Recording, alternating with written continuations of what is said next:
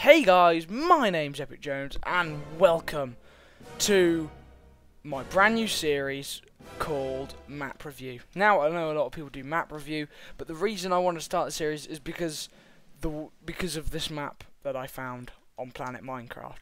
This is the Tracy Island villa from the unfortunately god-awful movie Thunderbirds 2004. But even though the movie was awful, this island is absolutely brilliant. I mean, have you seen this island? It is amazing. Right, what I'm going to do on this map is I'm going to look at first of all the Tracy house first, and then I'm going to go through the different Thunderbird crafts and the launching areas. So this is the lounge, and I do kind of recognise this. I remember there is a fight scene in the movie between Parker, Lady Penelope, and the Hood and his two allies, can't remember their names. I think this is where they walk down. Parker gets smashed through that, or the girl, I don't know. And they have lunch around here, and yeah, I remember that. And this way through here is oh no, I shouldn't go here yet. I think you may have just seen two of the big things that we may look at later on. Now, I don't know if this is the map maker's fault. I have had a look around this place already. But if you come up here, then you are at the really cool, that's the pool down there. You're at the really cool little base that like closes off when there's a rescue or if there's a security alert. So, let's take you to the first Thunderbird craft. Now, I don't know if this is just a glitch or a bug, but whenever I press any of these buttons or do anything to try and get these things. I see. I have to press a specific button. That kind of makes sense. I understand that now. Right. So, obviously that's the redstone working. Right. So what I'm about to show you is Thunderbird 1. Now, I understand that this Thunderbird 1 isn't actually made by the map creator. In fact, I should probably link the map creator in the description and the guy who made the Thunderbirds. This Thunderbird was actually made by a guy called 8-Bit, who I am a really big fan of, because he makes really cool Thunderbird vehicles, like this one, which is a really accurate representation of Thunderbird 1 from the 2004 movie. If you want to check out his channel, his link will also be in the description, because I know he made these Thunderbirds.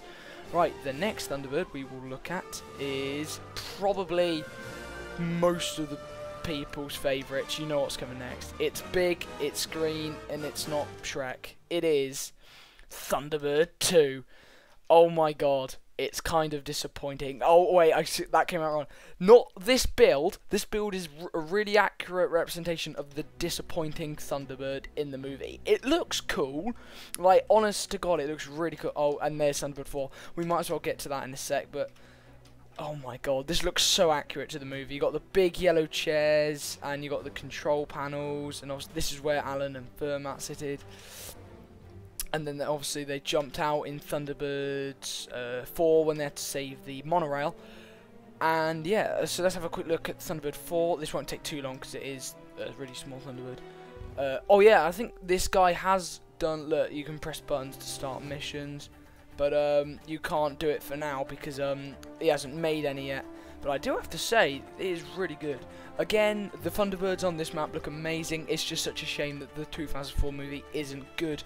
Oh, and in here there's the mole, and this is where Fermat's dad made the phone thing, the really weird phone that you can not the phone, the thing you put on your head, which you can then make things levitate with your mind.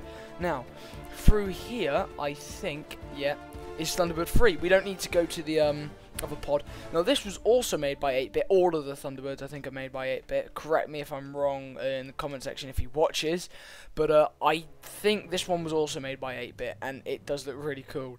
I mean, just look at the detail on it. Thunderbird 3 I did like in the movie. I think they did a really good job of keeping it fairly original to the show. And again, this is a really cool looking Thunderbird. So, you know, I'm pretty pleased with the designs that this guy has done. And oh goodness, right. And I think now we've looked at all of the Thunderbird like crafts. I think now all we have to do is look at Thunderbird Oh, I know he might have not made it. I don't know. I haven't actually looked. Let's see.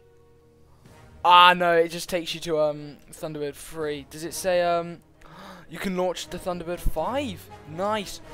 Oh, I remember this from the TV show when they dock onto Thunderbird 5. Right. Holy flip. Oh, hold on.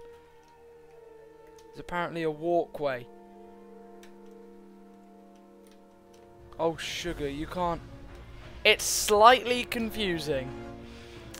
But I have to give them credit. Because, I mean... Oh my god, that... no, we're just going to fly over. Look how cool this thing looks. Oh my days, this thing looks amazing. Now, I don't know if 8-Bit built this one. Or if somebody else built it. But I will... If I find out, I'll link them in the description.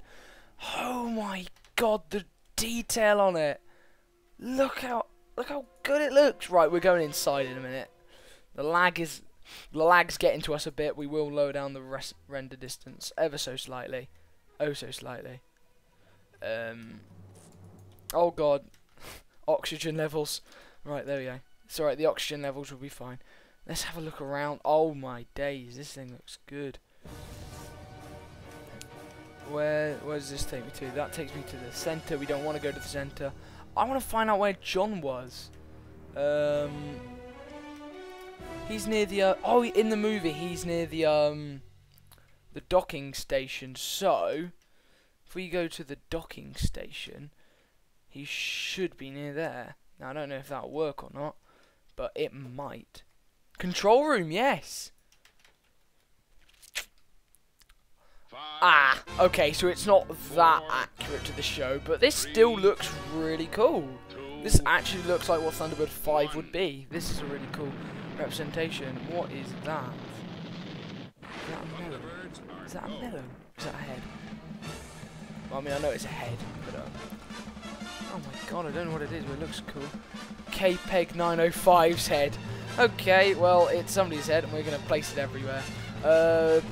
There we go. Thunderbird 5 is covered with KPEG's head. Oh my god. Oh, right, I'm going back to the good old Tracy Island, back to Planet Tracy, as John would say, because we're going to have one final look at the main island. Now, I know that the movie, it was disappointing. Have you seen reviews of the movie? I don't usually agree with reviewers too much, but I mean, with this one, I had to hands down say, yep, you're right, this movie is quite awful. But, hell, I mean, you know, it's not that bad. Well, no, well, the Thunderbirds aren't that bad. It's eye candy. And I have to say, they did a pretty good job of putting this thing sideways. Looks really cool. Right, time to go back into Thunderbird 3. I'll probably let all the oxygen out, but oh well.